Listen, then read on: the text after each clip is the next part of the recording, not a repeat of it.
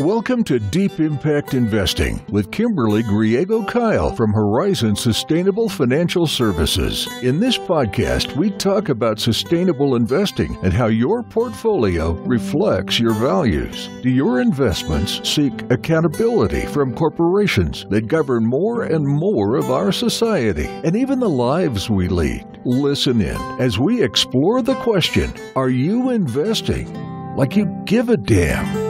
Hello and welcome to Deep Impact Investing with Kimberly Griego-Kiel from Horizon Sustainable Financial Services. Today, Kim has a special guest in the office, and that is Glenn Schiffbauer, the Executive Director of the Santa Fe Green Chamber of Commerce, a position he has held for about 8 years. Good afternoon, everybody. How are you? I'm great, Eric. How are you? I'm doing wonderful. You brought Glenn in today. You've been working with Glenn for a while? I have. I think I've known Glenn for 8 or 9 years now. Is that right? Nice. That's right. Yeah. Fantastic. Thanks for being here, Glenn. I appreciate it. I'm looking forward to the discussion today. Oh, well, thanks for having me. Yeah. So I think I met Glenn maybe 9 years ago when he was getting ready to form the initial steering committee for the Santa Fe Green Chamber. And he asked me to be part of that initial steering committee. So that's how I met Glenn. Nice. Yeah. All right. Well, I'll let you take it. I'm just going to sit back and listen and learn. Yeah. So I want to give a little bit of background, and Glenn, please jump in. I think you have a little more information as well, but some background on green chambers. And the U.S. Green Chambers were launched somewhere around 2011. I think there was some rumblings maybe around 2009. That's right. Correct? Yeah. They started in San Diego, actually. Yeah. Down in southern part of California. There was a New Mexico Green Chamber, statewide Green Chamber that was formed. I can't remember exactly what year that was, but probably around the same time the Santa Fe 2010, went. actually. It was a little before we were. Yeah. So around then. And the Santa Fe Steering Committee was formed in 2011, if I remember correctly. I think that's probably about right. Yeah. Because we actually got up and going in 2012. Right. So, and again, as I mentioned, I was a founding board member of that initial steering committee and the actual board that was formed. And the purpose of most green chambers, and it's slightly different than a traditional chamber of commerce, but the purpose is to be a network organization for like-minded businesses and community organizations. It's not just businesses, but a lot of nonprofits, I think, are members as well. We do have a good presence with the nonprofit. Right. But these are organizations and businesses that believe in sustainability practices. And these folks really want to see a better economic future through what we all tend to refer to as triple bottom line practices that are not just about economic, but about environmental and social sustainability. So we call that the triple bottom line.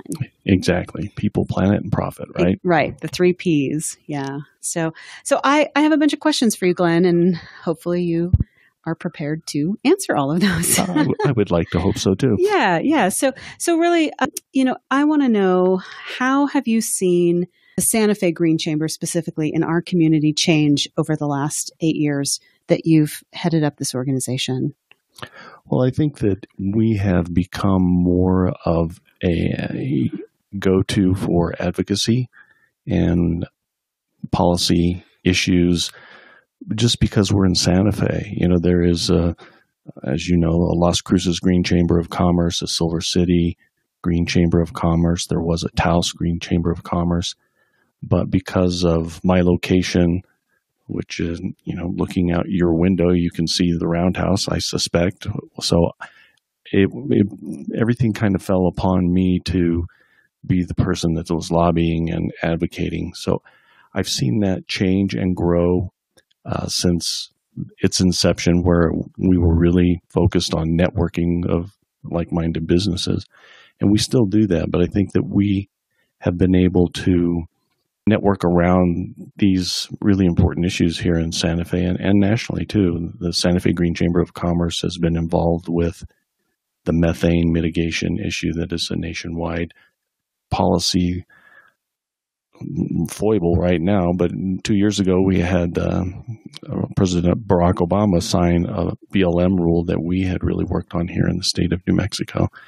So I think that it's morphed a little bit towards advocacy, and also we've done some things programmatically that are actually putting into use some of the sustainability practices that we have preached about, but now through some of our contracts with other governmental entities, we're actually putting conservation into businesses, not just as an idea, but in reality. Right. And I love that. And just so people know, the roundhouse here is what we refer to as our... Oh, yeah, sorry. Yeah, because people are listening that may not be in New Mexico. So I can actually see our state legislature out my window. So that's what we call our roundhouse. But yes, lobbying, I think, has been a huge piece of what you do. And we have a part-time legislature. So one year it's a 30-day session. The next year it's a 60-day session. And I think you spend a lot of time during that 60-day session doing a lot of lobbying. I do. So, yeah, and which is great, because I think that's a key thing in New Mexico, especially over the last 8 years when we've had a Republican governor, where there's been a lot of work to do. And now we have a Democratic governor, where I think this last session, it may have been a little bit easier to get some work done. It was, in one sense, it was easier because we were on the same page, I think, with the governor and both the House and the Senate in terms of getting things signed.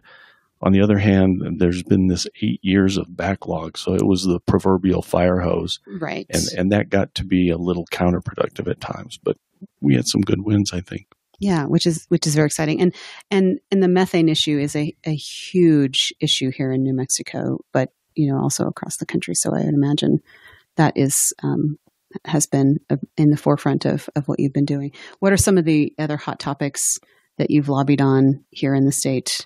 Well, now that we have, as you said, a new administration, there has been a backlog on tax credits that are really beneficial to renewable energies, electric vehicles, and so those appeared again. And because of the mass quantities of bills that were introduced this year, not all of those got through, but we did get some ground gained and some recognition of, yes, these are really great bills, and we'll get those maybe in the next go-round.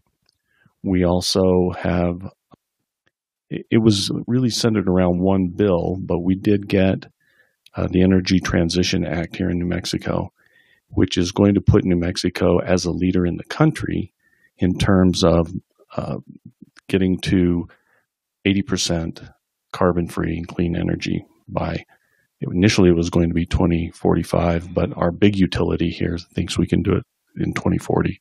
So we are even ahead of California when it comes to those standards now. So we've got a governor who's really taking the lead here. Well, that's pretty exciting. Yeah. We're first in something for a change. Oh, well, that's even more exciting. Yeah. Yeah. And we talk about sustainability, and it's not really an outlier anymore. And, it used to be sort of this fringe thing. And, especially in the investment world, it's no longer an outlier. And more large corporations are moving towards sustainability practices. We see government, even locally here, especially in the city of Santa Fe, making it a priority. I would even make that leap that more small companies are doing the same. So have you seen an increase in local companies moving towards more sustainability practices? Absolutely. And living here in Santa Fe, we might be a little out of the first standard deviation when it comes to people looking at sustainability. Right. We have a very progressive-minded community and a very environmentally connected community. So I think that the mindset has always been there about being sustainable, but governmentally now it's a little easier. It makes more sense on the bottom line with some of the policies that are in place, some of the utility, especially with water, some of the things that have been put into place. But we've had great companies here like Meow Wolf, which is a hit everywhere. Right. They just finished raising $157 million in order to keep their expansion going. And they've got sustainability in their DNA when it comes to their business practices, the things that they're doing with their facilities. Their employees are very tuned in to how are we going to do this right and how are we going to do this in a sustainable way. And it's, they are somebody that came on board in the last couple of years, but they've already ingrained that into their corporate culture.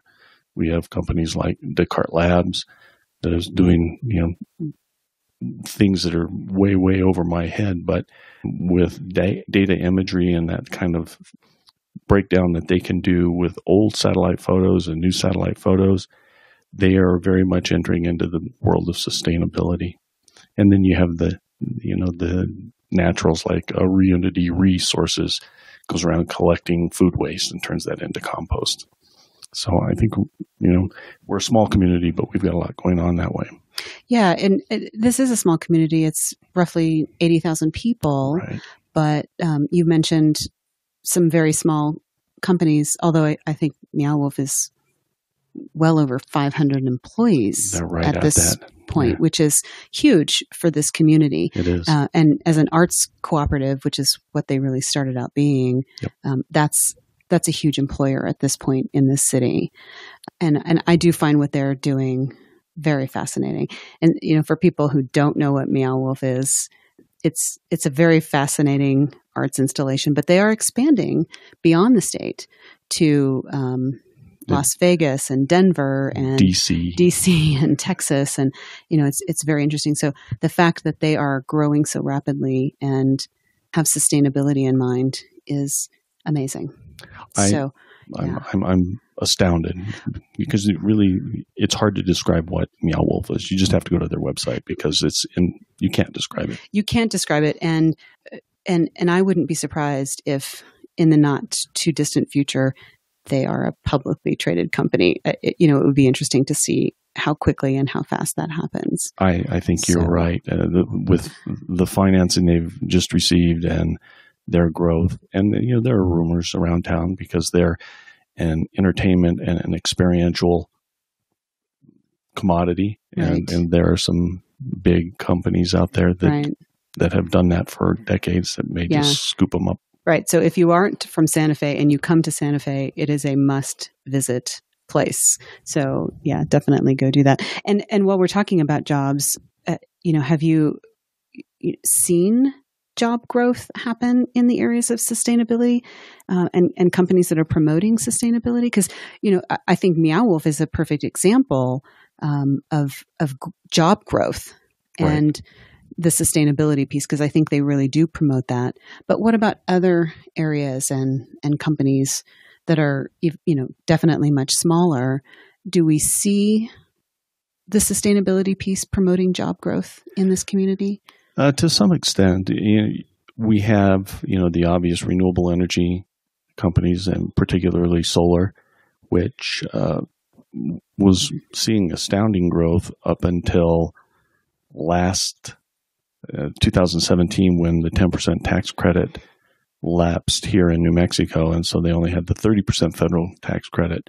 And I'm thinking, if we get that tax credit back, then that'll bring that back up. But they did see a decrease in the number of jobs over the last year, I think, due to that. Mm-hmm. But it's still been a pretty steady growth sort of industry. Wind is not really anything in Santa Fe, but we do have some companies that are involved with wind that have their offices here. That's going to be, I think, a growing industry.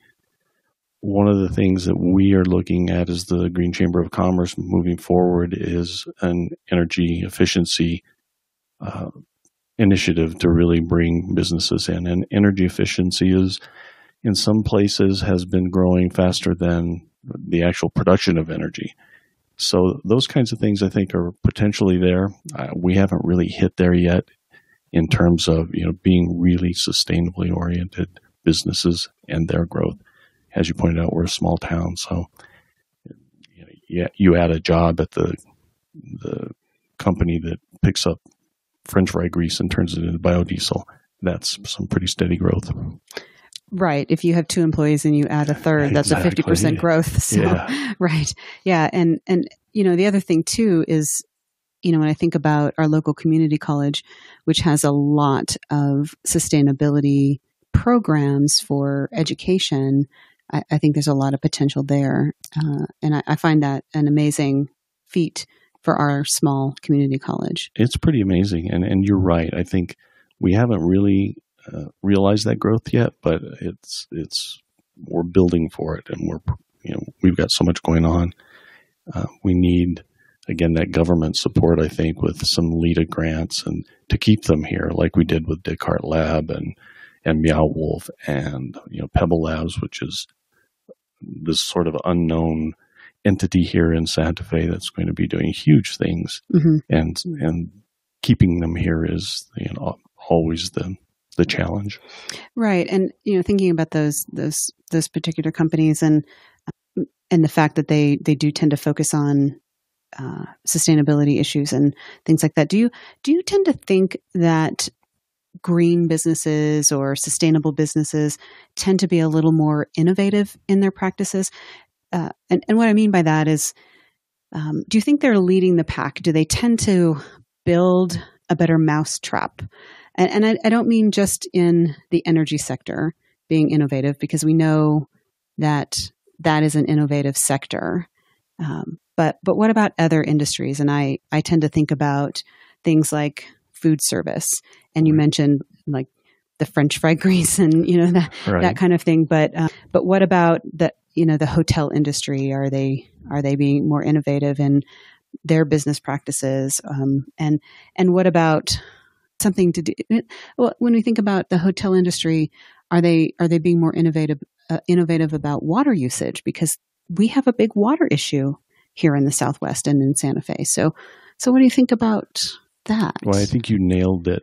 First of all, for people that aren't that familiar with Santa Fe, we are a major tourist destination. That's our biggest industry here.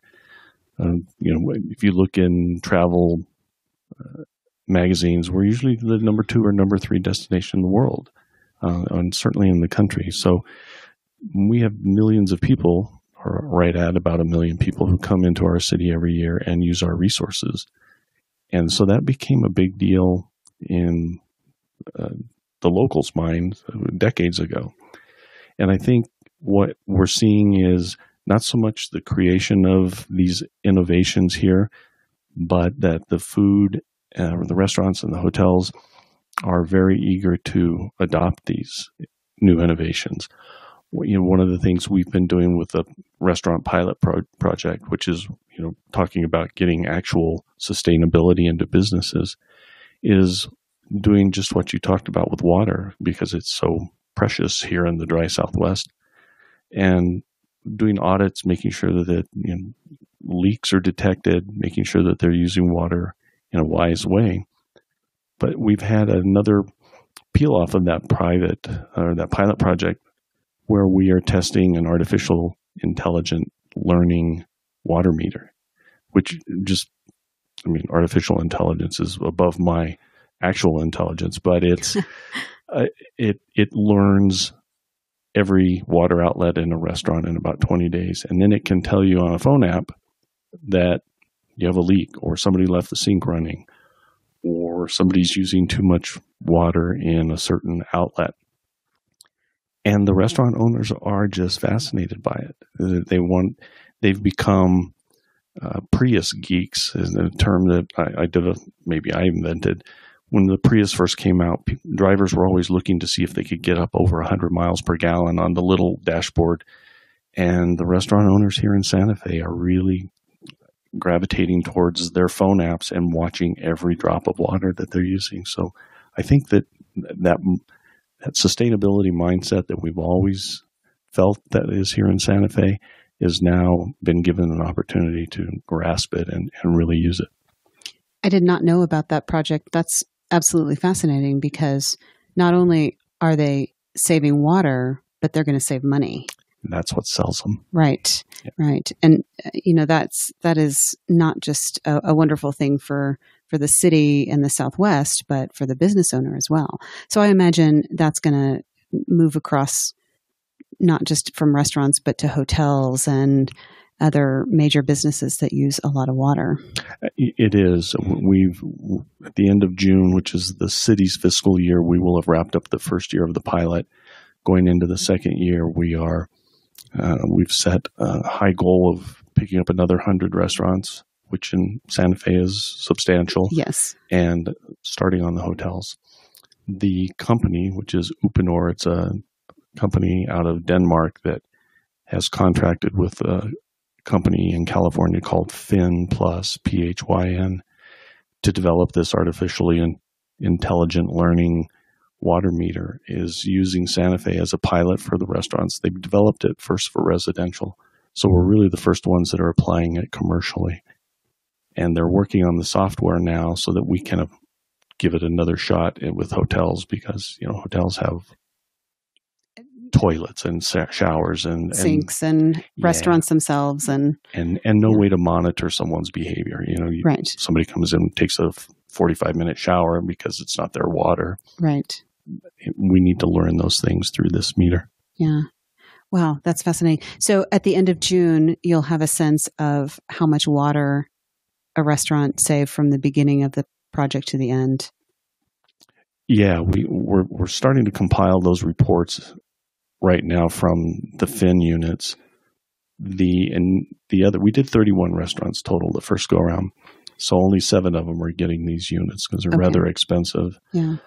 But just in changing out aerators and certain water appliances and testing for leaks, we were able to calculate based on the EPA WaterSense numbers what the savings would be with these 31 restaurants.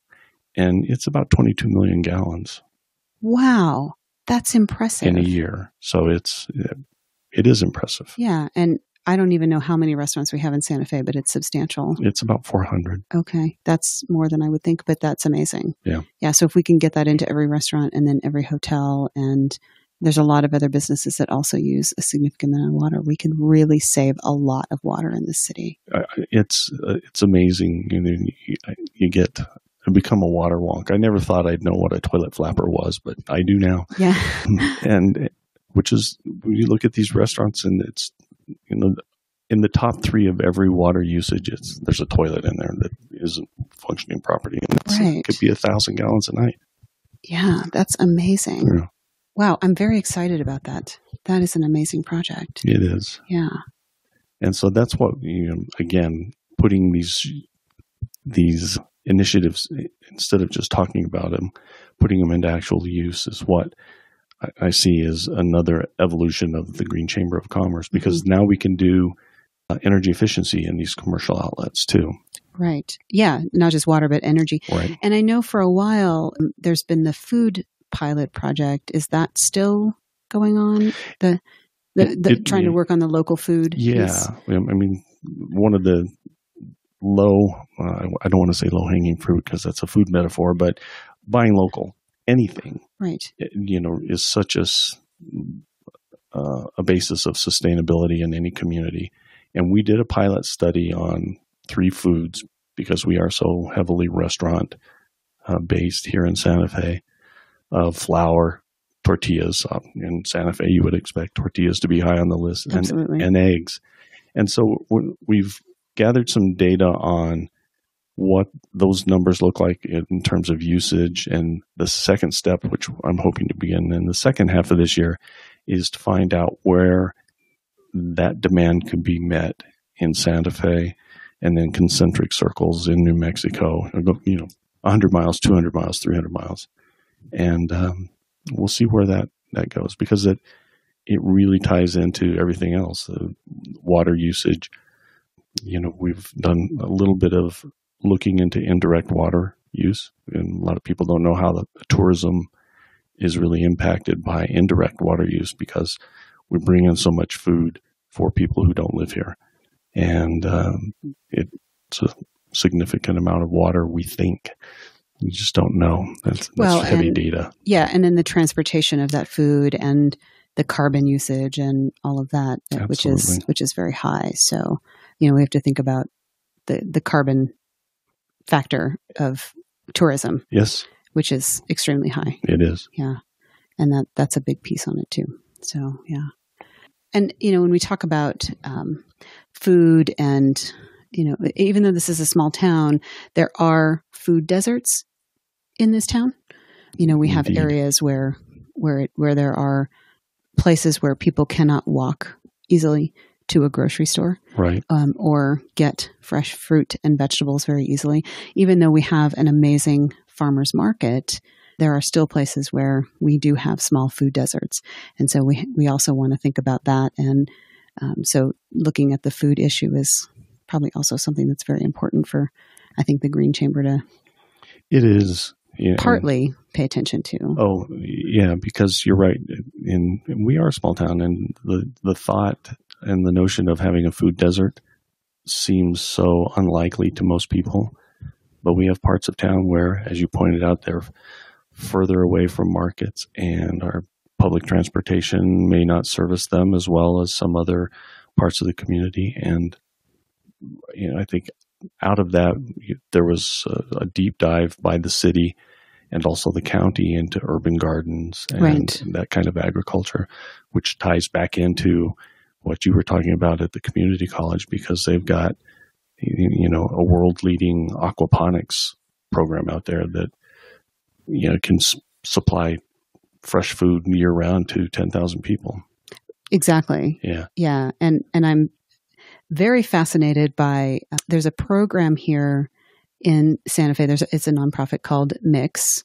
Right. And they just announced their finalists for their annual business sponsorship program. And one of them is a food and fish farm, if I'm getting that correctly, right? Yeah. Yeah. So I was like, oh, this could be very interesting to see. The finalists, there were like 20 of them. Right. That is very, very wide, very big variety of finalists. But I was like, oh, that would be great if we had an actual fish farm here outside of the community college. So yeah. It's, I think that has been perfected, that closed loop system where you have the fish tank at the bottom in the water, and the waste from the fish is pumped up into the plants, and it's the perfect fertilizer and Right. the greens, and it just there's that innovation again. There's a lot of bad news climate change wise that keeps coming our way, and I keep hearing these things about innovation, and I'm very hopeful. Yeah. And, and that actually brings me to my next question, which, the city is very focused on reducing carbon and in their city sustainability plan. Full disclosure, I participated in that final plan on the city's sustainability commission. But we're really focused on reducing carbon in the atmosphere, and I know business and government leaders have a lot to do with being in the forefront of that. And if we really want individuals to be involved, business and government have to be the leaders in that. So, is there anything that you think that businesses should be doing that they're not yet addressing to reduce carbon? Well, specifically, there are several things they can do. In general, I think businesses need to take the lead. I think historically you have activism, and the activism has to pass through all kinds of things in terms of policy and legislation. And in almost every case, it's been business that has stepped up and said, that's great, but get out of the way. We're seeing that now with, the 13 CEOs, climate culture folks that are saying, we need a carbon and tax dividend policy. We need to be taxed on carbon. Everybody needs to be taxed on carbon.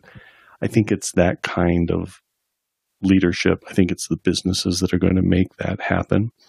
Yeah, you even saw that happen 50 years ago with the civil rights movement. It wasn't until businesses decided, wait a second, if we're not serving a certain sector of the population, we're losing money. It makes sense for us to do that. And maybe they didn't do it for the right reason, but they did it. And once they did it, things started happening. And I think it's going to be the same thing with large corporations. As you point out, we're a small town. We have small businesses. And I firmly believe in grassroots making things happen.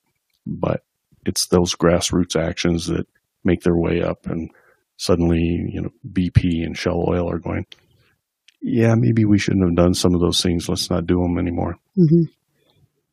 Great. Yeah, I think you're right. And, businesses often do lead the way. And sometimes it is a financial reason. Sometimes you have to make a financial case. And that's fine if that's the way you get a business to lead the way. That's the way you get a business to lead the way. And that's okay too. Yeah. So any last thoughts, Glenn, or issues I didn't bring up, something you can think about that's important for Green Chambers to be focusing on, or any thoughts? Well, I think, again, if you, as a business person, if you take a step back and look at the things that you can do in your business and the things that you can support, they do make their way up and catch the attention of a bigger corporation. And sadly, we're in a position right now where those corporations have more clout politically than we do. And you as a shareholder have clout within that corporation, and you can impact change from the grassroots. And keep that in mind, that what you're doing and what you're thinking and what you want can matter. I couldn't have said it better myself. Thank you. Thank you so much for being with me today. Oh, thank you for having me. Yeah. Wonderful. Glenn, this was great. Thank you. And of course, Kim, thank you for bringing Glenn in. Oh, it was my pleasure. I've known Glenn for a long time. He's a great guy. All right, I can tell. Fantastic. And thank you all for listening to the Deep Impact Investing Podcast with Kimberly Griego-Kiel. If you have not subscribed to the podcast yet, please click the subscribe now button below. This way, when Kim comes out with a new podcast, it'll show up directly on your listening device.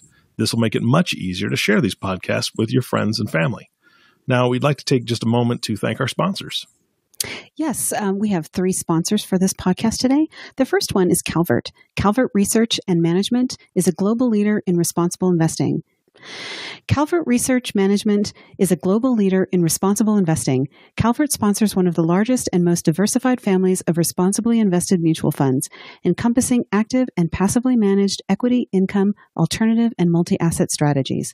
With roots in responsible investing back to 1982, the firm seeks to generate favorable investment returns for clients by allocating capital consistent with environmental, social, and governance best practices, and through structured engagement portfolio companies. Our second sponsor is Pax World Funds are advised by Impax Asset Management LLC, formerly Pax World Management LLC, a pioneer in the field of sustainable investing. Pax offers a diversified lineup of mutual funds focused on the risks and opportunities arising from the transition to a more sustainable global economy. Each fund integrates environmental, social, and governance research into the investment process to better manage risk and deliver competitive long-term investment performance. Since 1971, Pax has made it possible for investors to pursue financial returns while having a positive social and environmental impact. And finally, our third sponsor is Trillium Asset Management, where we believe that companies that adhere to strong positive ESG policies can increase profitability and develop a competitive edge. We have found that integrating ESG factors into investment process is the best way to deliver long-term risk-adjusted returns to our clients. We thank all our sponsors, and thanks again for listening today. For everyone at Horizon Sustainable Financial Services, this is Eric Johnson reminding you to live your best day every day. And we'll see you next time. Thank you for listening to Deep Impact Investing Podcast, the sustainable, responsible impact investing podcast that shows you how to get your voice heard. It's time to start investing like you give a damn. To ask a question that we can answer on an upcoming podcast, email us at info@horizonssfs.com. www.facebook.com or join the conversation on Facebook at www.facebook.com/Horizons Sustainable Financial Services, or give us a call at 505-982-9661. Don't forget to click the subscribe button to be notified when new episodes become available. The companies we may speak about during our podcast are not recommendations for investment only. You and your financial advisor can determine what the right investments are for you and your situation. Horizon Sustainable Financial Services is a registered investment advisor, registered with the state of New Mexico and other jurisdictions where registered or exempted. The information covered and posted represents the views and opinions of the host and or guest and do not necessarily represent the views or opinions of Horizon Sustainable Financial Services. The content has been made available for informational and educational purposes only. The content is not intended to be a substitute for professional investing advice. Always seek the advice of your financial advisor or other qualified financial service provider with any questions you may have regarding your investment planning.